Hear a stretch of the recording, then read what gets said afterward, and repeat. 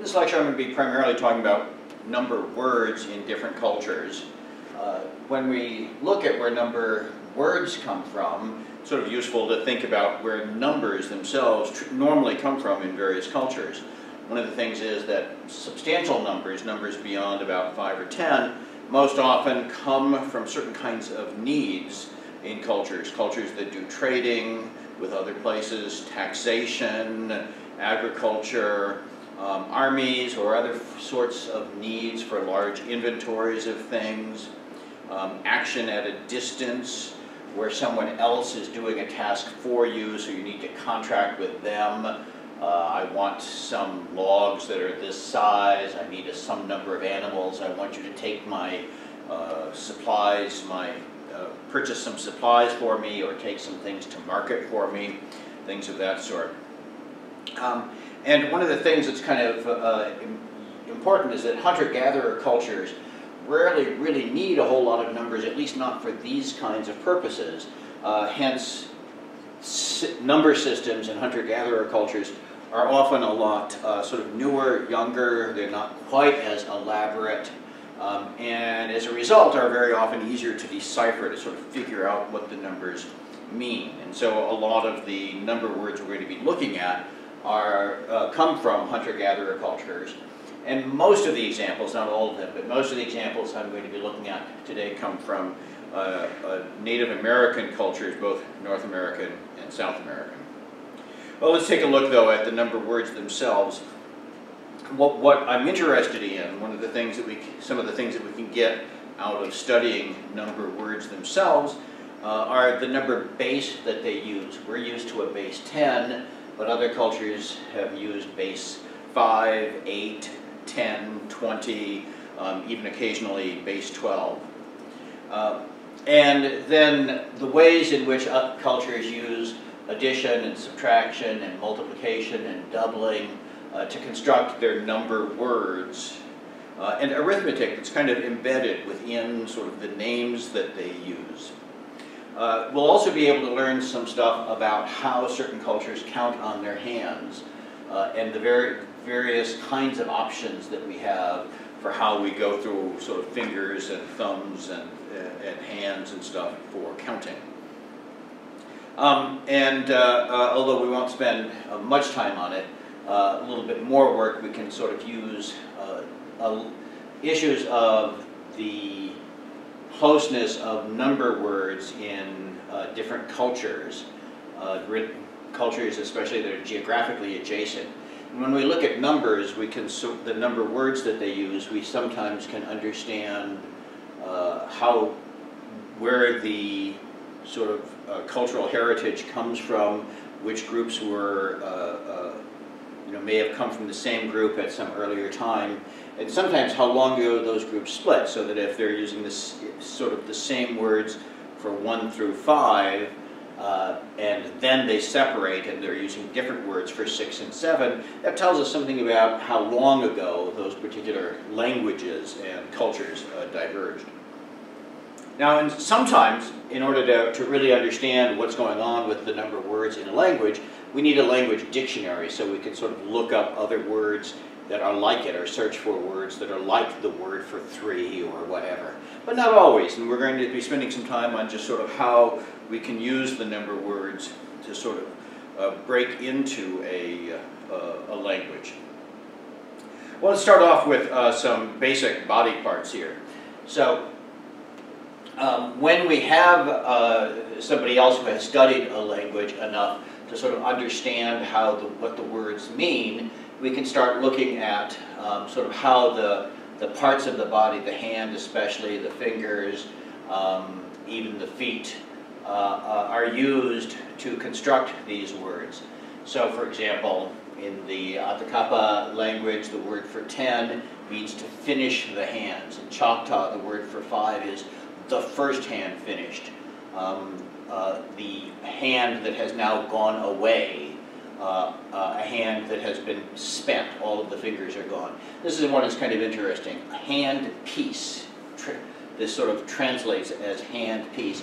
And that means the hand and then just a little piece of the next hand. The word for 7 here is referring to a pointer finger. So that tells us something about, we finished off one hand, 5, and then we've gotten up to sort of the second finger, the pointer finger here. So this language is very likely counting 6, 7, 8, 9, something of that sort. In the Apache language, 2, the number 2 refers to feet, because we all have 2 feet. And the Omaha, in a similar sense, the word 2 is referring to the hands, because we all have 2 hands. In addition to some basic sort of body part words, which is where a lot of number counting sort of comes from, we can tell something about the order of how they do their finger counting. So in the Dakota language, the 2 is something has been bent down. So the Dakota are almost certainly starting with an open hand and then counting by bending the fingers down. And the Hidatsa language is everything has been turned down to get to the number 5. So the sort of 2 principal ways of counting the hands are either by counting up, or else starting with a fist and counting up, or else starting with an open hand and bending things down as we go through the counting. Okay? Again, the Klamath language, we're bending things down. This one is sort of interesting. 3 is in the middle. We're going to sort of see this in another language a little later. So how is 3 in the middle? Well, I'm certainly not counting up, so I'm not going 1, 2, 3 or something like that. It's very hard to imagine how we would think of this as being in the middle. On the other hand, if I'm starting like this and counting either from the thumb or the little finger and going 1, 2, 3, well, this finger is exactly in the middle. And so that's almost certainly how they're counting. I can't tell whether they're counting first from the little finger or from the thumb over, but they're probably counting by doing something of that sort. Here, in a similar sense, in the Hudson Bay language, 8 is referring to, presumably on the other hand, then the middle finger on the other hand. Okay. In the southwestern Alaskan language, the word for 5 is related to the word for right hand, so we can sort of see that as they're counting, I can't tell here whether they're counting by opening the hand or by closing the hand, but the first 5 numbers are almost certainly all being counted on the right hand, and then the left hand would come in for the next numbers. Okay. When we're doing this counting, one of the sort of the finger counting tactics is whether the thumb is the first number or the last. So if I'm counting up, for example, I might go, if I'm doing fingers first, I might go 1, 2, 3, 4, and then the thumb becomes the last digit that comes up. Whereas I might also be counting 1, 2, 3, 4 usually, and 5. But if I'm counting in this direction, the thumb is the first finger, and if I'm counting like this, the thumb is then the last number that's coming up. And so we can see a little bit of that, infer a little bit of this. In Cheyenne, the number 9, so this is on the second hand, is my 4th finger. So we know that all 4 fingers have come up. Similarly in Greenland.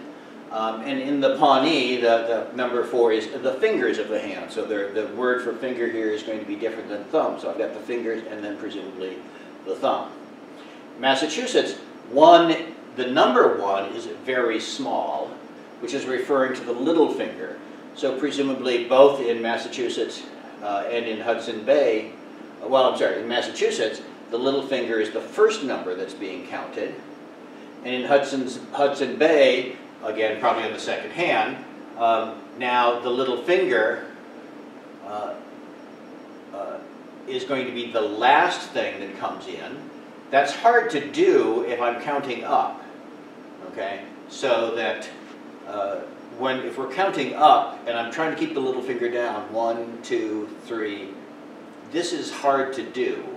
And so probably they're counting down, 1, 2, 3, 4, and then and 5, or in the second hand that would be 10. So that's telling us something there about how they're counting. Okay, and in this language, here the word for finger is actually referring to the thumb, but the number 5 is the thumb then in this case. Okay.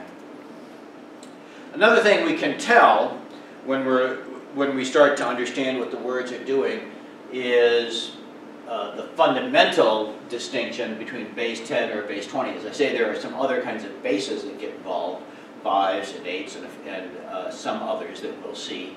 But one of the principal things is, do you count in 10s or do you count in 20s? In other words, for example, are we counting our fingers or are we counting our fingers and our toes? And so if we know what these words mean, that can tell us some stuff. Here, I clumped 7 together with 13 here from this language, from Greenland. But here the number 7 refers to going over to the other hand. So there's my first hand and then there's the other hand. And it's 2 on the other hand, whatever their hand symbol is for 2. And then 13 specifically translates as on the first foot, 3. So we know that they're essentially doing a base 20 system, and that they're counting as if they were counting on both their fingers and their toes. And in a few languages, these next several languages here, these are all examples where 20 is referring to essentially an entire person, man completed, an entire man. Okay? So we know that they're also doing, because since that's 20, they're also doing a base 20, an entire person is 20. And we're going to see that similarly here in Unalit. So the number 11, it translates to meaning it goes down from the hands to the feet, and 16 goes over to the other foot. So they're also going to be a base 20. The Piro, on the other hand, the number 10 translates, Pa is 1, Mole is a member of the tribe. So that is saying essentially that they're a base 10. Once we've gotten to 10, we've gotten an entire thing, an entire person. Okay. I'm going to spend a little bit more time with the Piro language. That's one where, in fact, there's an awful lot of words that translate where we sort of know the root meaning.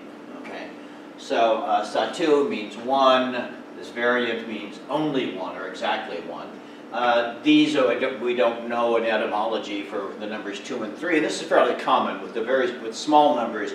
They've been around in a culture long enough that they have been modified from whatever the original meaning was. Words have diverged. They don't necessarily correspond to some particular other words that tell us where they came from. But it usually, as we get into larger and larger words, they're larger numbers, they haven't evolved, they haven't modified as much, and so they're connected, in many cases linguistically, to other words that we have.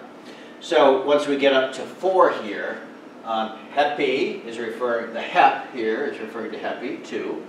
Kotza is some form of also, and then, so this is 2, also the same, okay? So something else that's the same as the original 2. So fundamentally, this is saying 2 and another 2, as if there were an addition hiding inside there. Pa myo, pa again, is a pronoun that means 1, or in some cases can mean another. Okay, so this is translates as 1 hand. Here it's another, and so this is another big 1 finger, another big finger. We know that certainly means that 6 is not. Sorry, when we get to 6, we're going over to the other hand. This is not going to be the way that we start. We're not going to start with 6 this way. We're not going to start with 6 this way. 6 is going to be this way.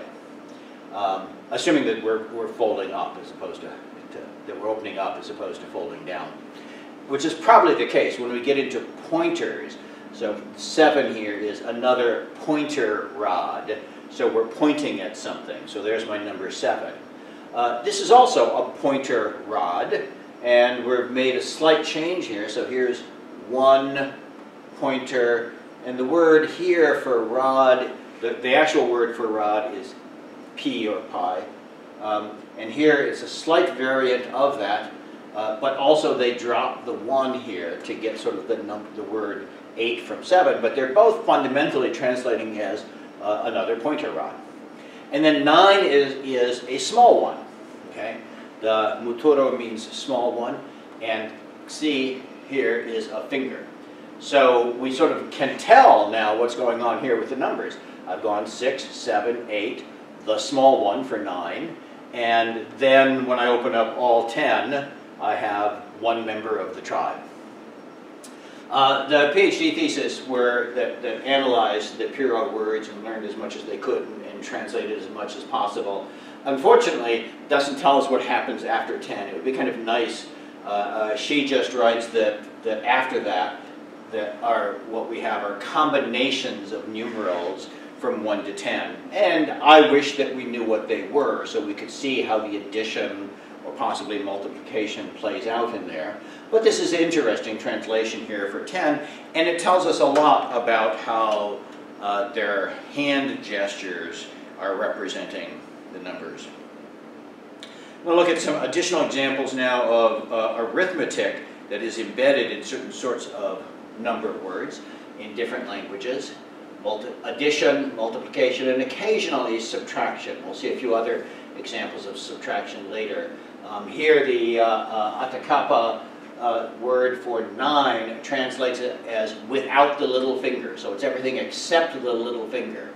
Fundamentally, essentially being a subtraction, 10 minus 1. Although again, as with the Puro, that's telling us something about how they're counting on their fingers when they do that.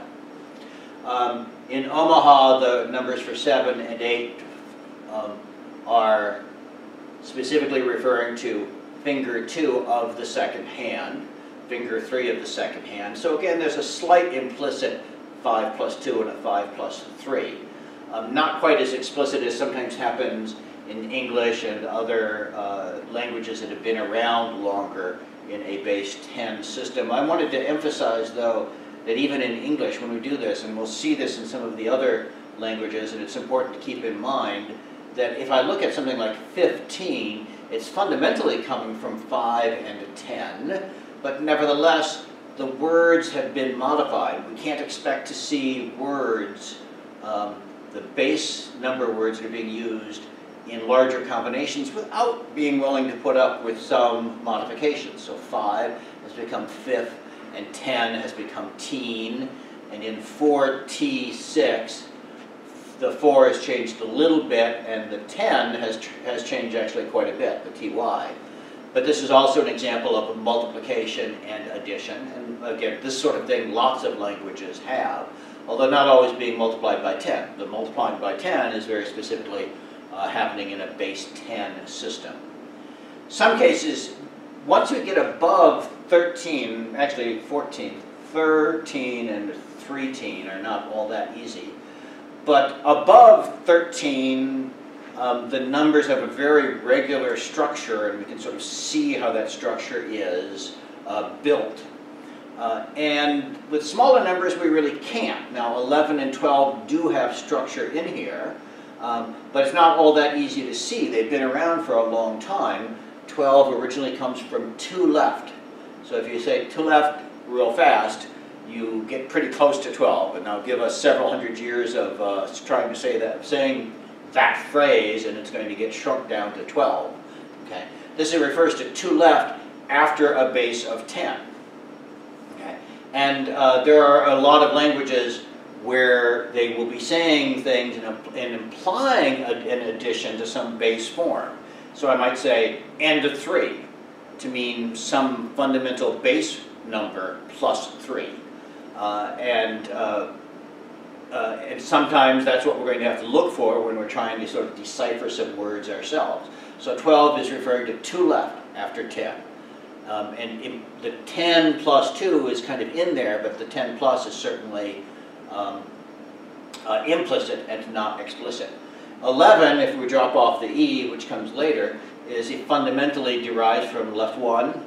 And again, if you said that a whole lot of times, it would get shrunk down to 11. And then maybe to make it clearer, we add the vowel at the beginning so that it sort of stands out a little bit better. But again, implicitly, that's 1 left after the 10 has been taken out. And then one final example here, the Karok is kind of an interesting language from this viewpoint, and so I've got a couple of numbers here. And so the number 2 is exoc, and the number 5 is actually trope. But one thing that happens a lot with something like 5, sometimes also happens with 10, but especially with 5, which stands for hand, which stands for lots of things, is you can end up in a culture having several different words that fundamentally mean 5. And so when they're just talking about 5, they use the word trope. But when they're constructing other numbers from this, the word that they're using for 5 is anifkir, or however that should be pronounced. Okay? So this really is a word for 5, even though if I gave you the entire list of number words for Kerak, that wouldn't be on the list there by itself. But this does stand for 2 and 5. Okay? And then when we get to 12, this is the actual number for 10, so Trehar is 10. Karu is sort of along with, not quite as implicit an addition sign as is happening here. This is much more explicit, saying I have 10 plus 2, in this case, to get 12. And so then when we get up to 17, it's going to be 10 along with 2 and 5. And so here we actually have sort of a double addition happening within the system. Some languages will do this. The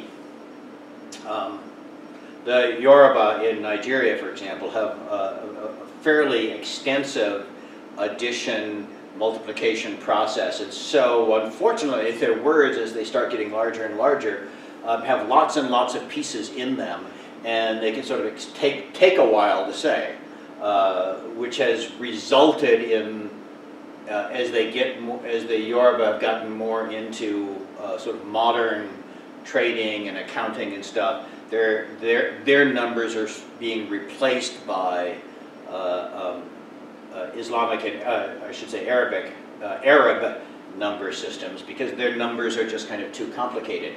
But it's interesting to see with a system like this, kind of the level of arithmetic that sometimes gets embedded in them. Now, switching away here for just a moment from number words, this is a picture from Claudia Zaslavsky's Count on Your Fingers African Style. She spent a lot of time in Kenya, and so these are 3 different ways of, on their hands, expressing the number 8. And so in the Kamba, we can see that what they've done, what he's doing is fundamentally one hand grasping 3 fingers on the other side, and hence implicitly saying that we have an addition of 5 plus 3.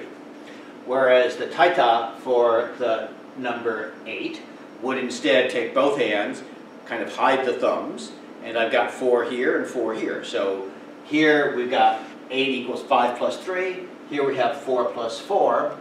And then the Maasai represent 8 by taking the number 4 and then waving the hand.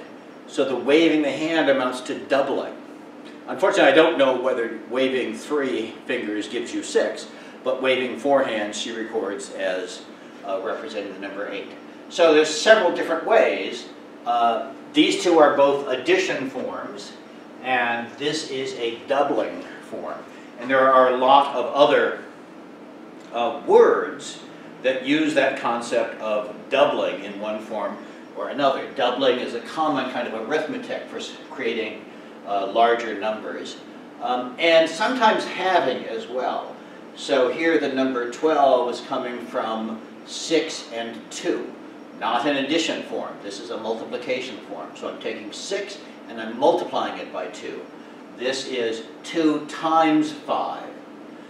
This literally translates as 4 again. Okay? I'm sorry, I get that backwards. It's again 4. So this is another way of wording a doubling. Here we're again using 2 and 3, but there's an implicit multiplication process there and here. So the Kuchin, as well as some of these other languages, are implicitly doubling, implicitly multiplying as opposed to implicitly adding. Okay? And this is again sort of like what I was saying, the example I used before that I said I was going to come back to. So the word here means halfway, but it's 3. It's halfway to what? Well, it's halfway to 5. And again, that's the concept of in the middle that we had in the earlier language. So this is halfway, and we can tell, you know, this is not, as I said, it can't be going like this. How is this half of your hand? It isn't, okay? But if I'm counting along on the fingers, yes, that's halfway to the end of the hand, okay?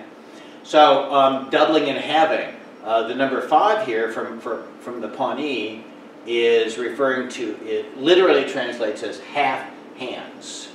So it's referring to both hands and then sort of cutting them in half as opposed to saying one hand or something like that. Okay? This is a doubling action of both hands. These are halving actions for the body. So these are clearly coming from base 20 systems where we're saying that the word for 10 is half of the body. There's another one of these related languages that uses a word similar to this. I hope you can sort of see that there's a linguistic connection between using this half, the upper half of the body in this language, and the upper half of the body in this language, both of which are from the southern Alaska. Okay?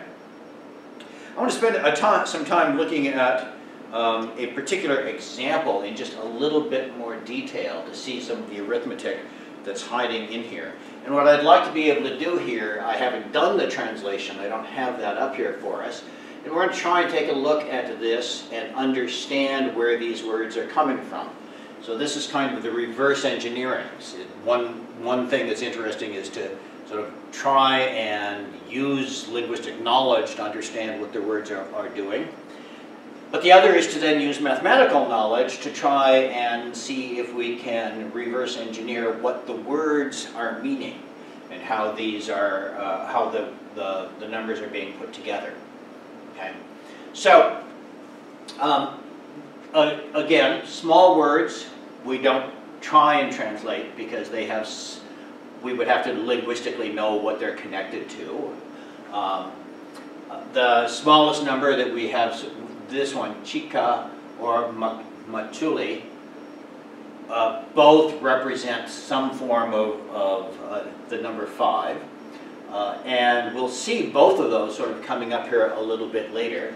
And I suspect one of them comes from hand, but again, there are often multiple sorts of words within a language that can represent that. As we're looking here, then, right after this, we can see the root number 5 sort of embedded here, although in slight variations, but we saw that in 15, 13 in English as well. So here's the number 5, and then here are the numbers for 1, 2, 3, and 4 in almost exactly this order. There's a slight variation in how how the number 3 is being pronounced here. But so what we're seeing here is a 5 plus 1, 5 plus 2, 5 plus 3, and a 5 plus 4. Okay. Then we get up to a number 10, and we don't necessarily expect all of our words to be able to translate into something. I look at this and I try and look back to see if there's any connection with anything back here. I don't see anything that jumps out at me. There's some vague similarity between this word and this word, but not enough to really think that they're connected. So we have to just think of this as being a word that may mean whole person, or it might mean upper half of the person, or it might mean finished, as in all 10 numbers finished. We don't know what this means etymologically. We would have to have a language dictionary. It's not composed of smaller number words. So we just leave this as if it's its own fundamental word, but now we can go through and decipher some of the rest of these. As we see, again, our numbers 1, 2, 3, and 4. Again, a variation of 3 here. Not quite the same, but close enough, and since we can see this pattern here, we know that this word is, in fact, some variation of the number 3. And this on is presumably a form of and, or an implicit addition. Okay? And then we go over to 15, and again, not something that we necessarily try and figure out how to decipher this, but we're seeing the same pattern here. 1, 2, 3, and 4. So whatever 15 is standing for, this is 15 plus 1, 15 plus 2, etc. When we get to 20 now, there's a new word here, puali. And this word is not immediately clear what that means. If I look over at the base words, it seem close to this word, it might seem close to this word. It's hard to be absolutely certain here. So we want to be a little bit careful. One of the things that we do as we're trying to decipher the words, though, is we need to look for patterns and larger things. And so if I'm not sure whether this word is connected to 1 or 2, then I can go up to the number 40. And 40 here, well, now it's pretty clear. We have 2 puali. So this must be 1 puali, and puali must correspond to a number 20. And so this is, 1 20 and 2 20s. This is 1 20 and 10, 2 20s and 10. So I hope you can see that this is a base 20 system. If this were a base 10, 20s and 30s and 40s and 50s would correspond to numbers like 2s, 3s, 4s, and 5s. But here we have 1 puali and 10, 2 puali and 10. And if we continue and look at some of these larger numbers, masuil puali, if puali means 20, this is probably 5. And we can see that this is connected to the other word for 5. Okay? And if we go down to 200 puali, this should correspond to 10. There it is, 10 times 20. And 300 is 15 20s. And this is interesting now because when we get to 400, 400 is 20 20s, and this is all based off of a 20 system. And so here I have 5 20s, 10 20s, 15 20s. Now I have 20 20s at this point. And so now we get this brand new word, suntli. And again, sen here, well, we've deciphered some earlier stuff. So we had one being si and sem, and so we're not too surprised to see 1 400, especially when we know that the word for 800 starts with om. There's 2. So that's 1 suntli and 2 suntlis. Okay. So we can sort of decipher this entire thing. Now this is a reasonably simple structure here. It's a base 20, which is a little unnatural for most of us. But other than that, it's just a standard addition, multiplication, very much like the English sort of construction for our number words, except for using that base 20. Other things will get a little bit harder. Okay. So let's do one more example, which is going to have just a little bit more complications in it, and we'll show some of the other kinds of things that we run into. So one more example of trying to decipher the meanings of some of these words. And I'm starting off with the first 5 numbers as being base words that we don't try to decipher. I'll mention this is a language, the Maidu language. There are 4 main versions of the Maidu language family. This one is referred to as the Northwest Maidu, or often as the Kankau language. This is a particular, actually the Kankau dialect is one of the languages of one of the dialects of the Northwest Maidu language.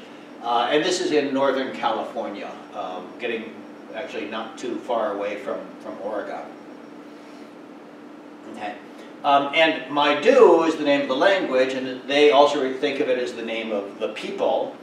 And so Maidu, all by itself, is essentially the word for man. And so the number 20 here is representing one person. Woko is related to this word, Wikta. And so this is one full man. So we're expecting a base 20 out of this you know, one person is all of their fingers and all of their toes. Okay? And one of the things that's sort of useful when we're looking through a language, especially if we don't see patterns right away, is not necessarily to start off at the small numbers. We don't necessarily want to try and decipher them. It worked all right in our previous example, because that was a fairly straightforward structure. But most of the time, we're kind of better off to go into the larger numbers.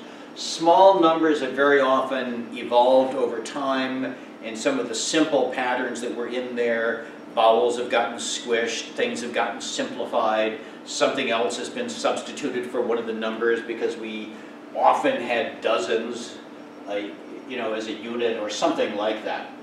And so if we go to larger numbers, we can sometimes see the pattern fairly easily. So for example, we have Maiduk Woko here, and it's a base 20. And so now when we do another 20, we're seeing the number for 2, Hena, Ma. And so we can see that Ma is being used as a contraction of Maiduk. Okay? So it's 2 men. Okay? And if we go then up to 60, we see Sapwi Ma. For some reason, both of these languages and English keep doing variations of 3. So the number 3 here is Sapu, and we're seeing it here as Sapwi. Okay? In the same sense that in English we see 3, but we see 13 and 30. But Sapwi now becomes the number for 3, and so there are 3 men. And Soye is 4 men. And Matseni is 5 men. And we see here a slight variation, Matseni here, at least as it's been recorded. This is a slight vowel shift, and a slight different variation in sort of how it's being pronounced over 5. But we can see this as the number 5. Okay, so now that gives us some interesting structure here in the main 20s. And if we look then in the middles, remember, since the base is 20, we expect 20, 40, 60, 80, and 100 to be our fundamental base. And I should emphasize, because it's kind of easy for us in our sort of number chauvinism to think that there's going to be something special about 100. And you know, we've just gone to 3 digits, and it seems like 100 is sort of a special, nice round number. And we might expect to see new words at 100. But remember, in a base 20, as happened in our previous example, we didn't see a new word until 20 20s. Okay? The number 400 becomes special. 100 is just another multiple of 20. So we don't expect to see anything special here. And when we look at our intermediates, in every case, we're seeing Matsak, Ni. This is interesting. It's not 1 man plus 10. This number here corresponds to 40. And when we look at 50, this number here is corresponding to 60. This number here is corresponding to 80. And this number here is corresponding to 100. This is a technique, a number counting technique that seems fairly common, that's referred to as overcounting. So we're referring not to the number we had before, the sort of the previous round number with some stuff being added, but we're saying that we're 10 towards this number. So we're referring to a number sort of later on. Say this concept, it's referred to as overcounting. This is a larger number, and we're referring to that. So this number right here, this word right here, is referring to, essentially translates as the word towards. So matsok is referring to, and we can see the number 10 hiding in there. Okay? So this is 10 towards 40. This number is 10 towards 60, 10 towards 80, and 10 towards 100. That now, when we were just looking at these numbers, where this is a very simple structure, well-defined structure, that will help us when we come over here and start looking at these words, because now we understand what this word ni means. It means something towards. And so here, now, we understand basically all of these numbers here. So if I come back here, 10 is a number that we just think of as a base number. And now this is towards, and this is all towards Hewali. And Hewali is the number for 15. Not something that I try and break down. I don't see any way of breaking this down. For example, 3 hands? No, it doesn't have the word 3 in it any place. What does this word mean? I have no idea. It might mean foot, for example. Remember, this is a base 20, so we're thinking about both hands and feet. So this might be related to the word foot, as opposed to sort of 3 hands. But whatever it is, we just think of this as a base word, so I don't have any kind of meaning here. I'm not trying to figure out, I'm not trying to break this down in terms of the other numbers. But now I see that this is, after 10, this is 1 towards 15, 2 towards 15, 3 towards 15, and 4 towards 15. And then we can see exactly the same structure here. Maiduk Woko, remember, is our one man. And so now I have 1, 2, 3, and 4 towards 20. Again, it's an implicit. We know that we're starting at 15 and then we're working our way towards 20. I should pause for a moment and mention that although I refer to this as a base 20, there's elements of base 5 in here as well. And when we get around, when a culture gets around to writing down number symbols, especially if they're using a place notation, they have to decide whether they're a base 5 or a base 20 or a base 10 or whatever. You have to decide that. You have to know what each digit's place is representing. But when we're using words, we're allowed to kind of have 2 different bases in there simultaneously. The Babylonian number system has sort of a base 60, but also sort of a base 10. It has them kind of combined together.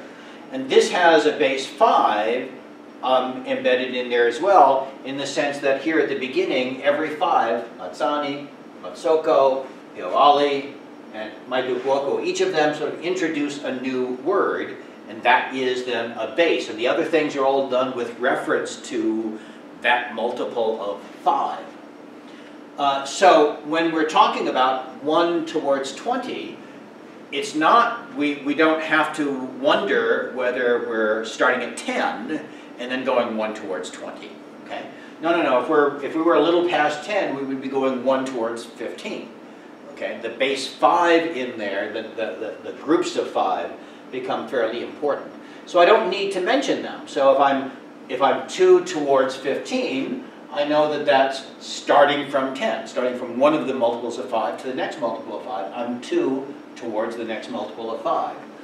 You know, the Sapwi ni Maiduk Woko, it's 3 towards it, but starting from 15, which I don't need to say. That's implicit in there. Okay? So now that we've sort of worked our way back to the number 10, and we've been able to translate that. And so now we have a better chance at, in some sense, deciphering the smaller numbers. But I held on to those for a little while, okay? And because sometimes the pattern isn't as simple when we get down into small numbers. So when we look at these, we can see some stuff going on here. Here's penny, okay? So there's the word for 2. And so that's we're not surprised by the fact that we're seeing a matsan, which is 5. So this is fundamentally 5 plus 2. Okay? This one we recognize because we understand this word now. So this is 4 towards Masoko, 10. Okay? So 9. We're almost to Matsoko. But this word, if we had been trying to figure this out before we had done all of the rest of this stuff, this word might have confused us in terms of how this was being structured. But let's take a look at these 2 words here. So, Sai Soko and Soye Soko. Okay, what do those mean? Well, this is, again, larger numbers are usually easier. And here I'm seeing the number 4, and so I have 4 Soko. Well, this is fundamentally the word for doubled, or actually it translates as again. So this is 4 again. This then, psi soko, well, it's not quite so obvious that this is a variation of 3, but we've already seen several variations of 3, sapui, for example. And now that we've interpreted, we've figured out sort of what these things are, especially this doubling here. You know, so if I've got 4 and soko, that might be 4 again, or 4 doubled, or, well, it can't be 4 times 2 because this word is nothing like the word for 2. But it's some form of doubling.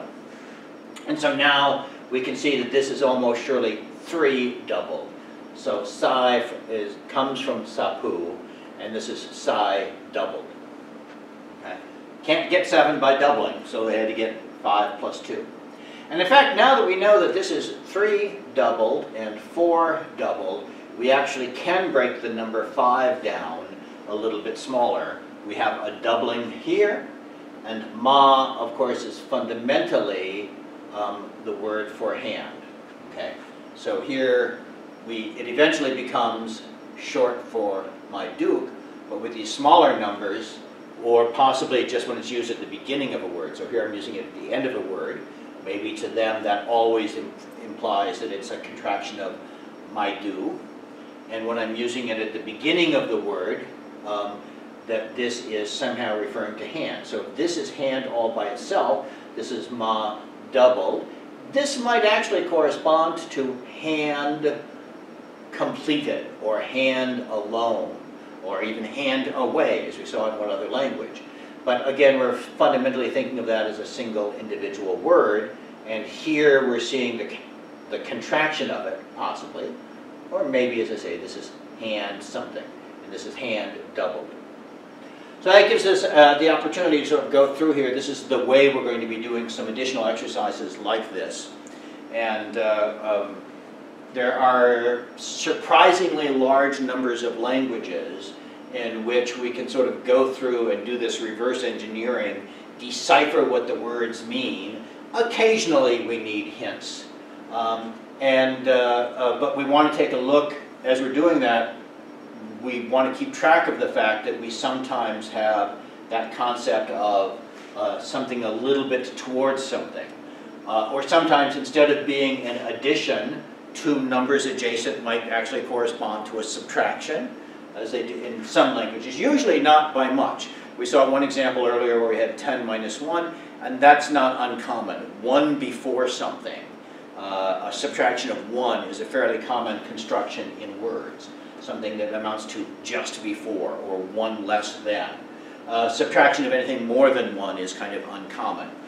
Additions are common, multiplications are common. This some amount towards something else is less common, but is still not infrequent.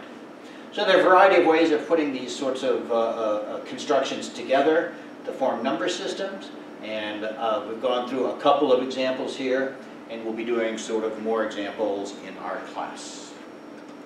And that's it for today's lecture.